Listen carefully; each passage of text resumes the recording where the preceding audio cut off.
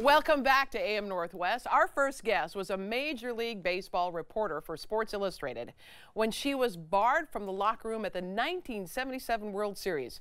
She took on the MLB to court, and her victory opened locker room doors for female journalists everywhere. We welcome the author of Locker Room Talk, A Woman's Struggle to Get Inside, Melissa Ludtke. Thank you so much for joining us.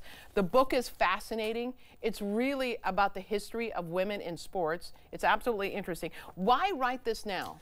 This happened back in the 70s, early 80s. You know, a couple reasons. One is that young women came knocking on my door. I mean, not literally at my home, but they would write to me that they were doing their thesis or they wanted to do a National History Day project. Professors were starting to call me and say, I see a lot more young women coming into our sports media classes, our sports journalism classes, and we frankly don't have anything to give them in terms of resources. So I would start Skyping originally and then Zooming into those classrooms.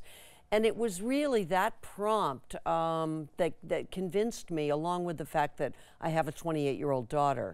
And I began thinking about her generation and the history they did not know from this period in my life. And I felt it was in some ways my obligation to tell this story. Absolutely. You were 26, you were working at Sports Illustrated as the reporter for, you were doing covering baseball. That's right. Take me to the World Series. The Yankees won the World Series and they're blocking you from getting inside the locker room. Yes, well, even prior to them actually. Here's your pass that you had. That's you right. Had been given That's right. initially. That's right. I had the pass.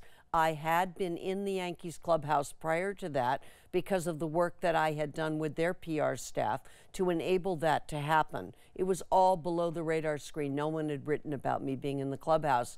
So when the World Series started, the only thing that I saw as a possible barrier would be the Dodgers, who had no women covering them.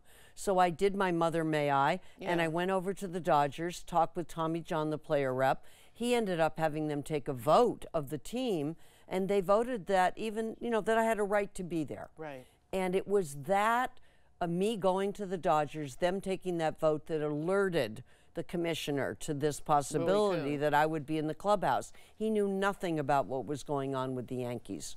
Why did he bar you? He barred me for reasons that sounded absurd to me that night, at least the reasons that were told to me, not by him, but by his messenger. One, he said they hadn't consulted the wives.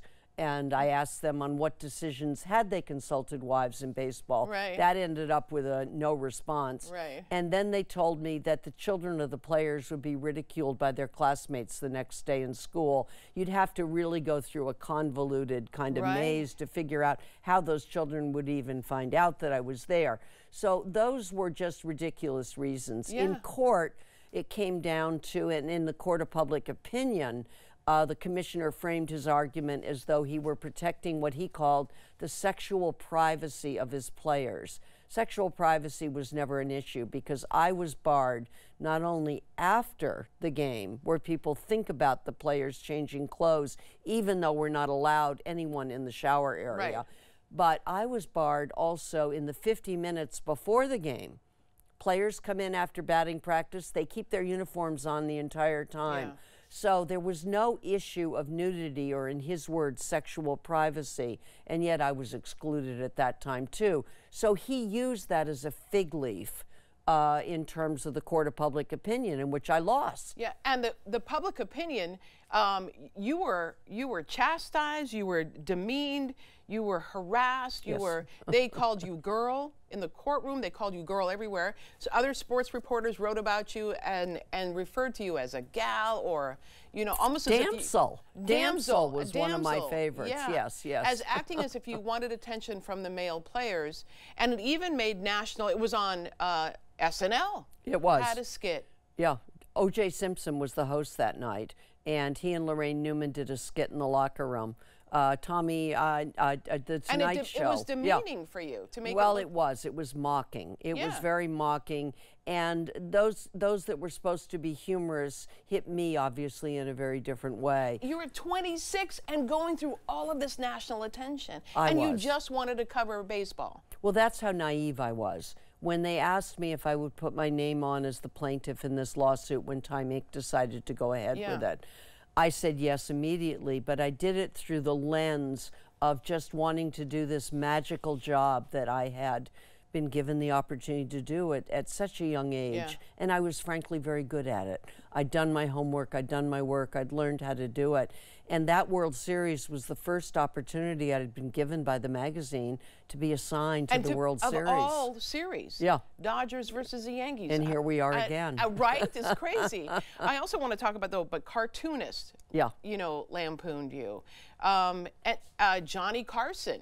Yes. Did the same thing. With Betty White. With Betty White. Betty White ended up with the towel around her. Yeah. I mean, that was so preposterous. They had the wrong idea of, you know, I was supposed to be equal to in my access. Cartoonists did ones where players would hold up underwear, you know, for me to put on and say, if you want to be equal, put these on. And, you know, people say to me, well, were the players more difficult or the sports writers? I'd have to say overwhelmingly the sports writers were more difficult in terms of sort of understanding what this case was about.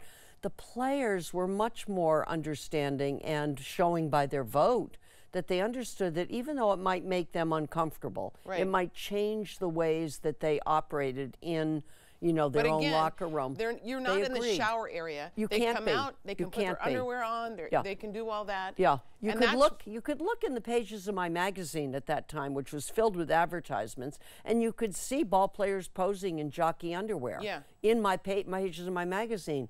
And yet it seemed too cumbersome for them to put on a pair of underwear when they came out of the shower or into the place where we were permitted, put a towel around themselves, put a bathrobe on, whatever they wanted to do. But in fact, baseball insisted that that was going to change forever the traditions of baseball. I thought it was really interesting. First of all, your book is fascinating. Thank you. It is history.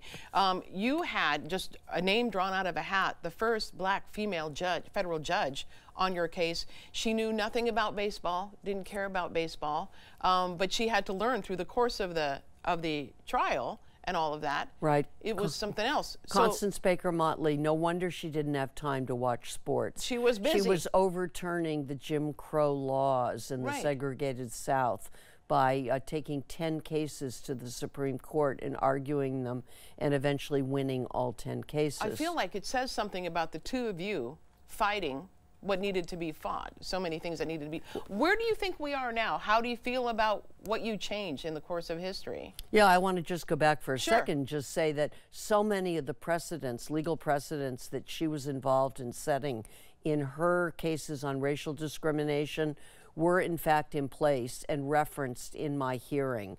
Many cases that were brought to court during that era set in you know, in legal history what she used in many instances to rule on the 14th Amendment in my case.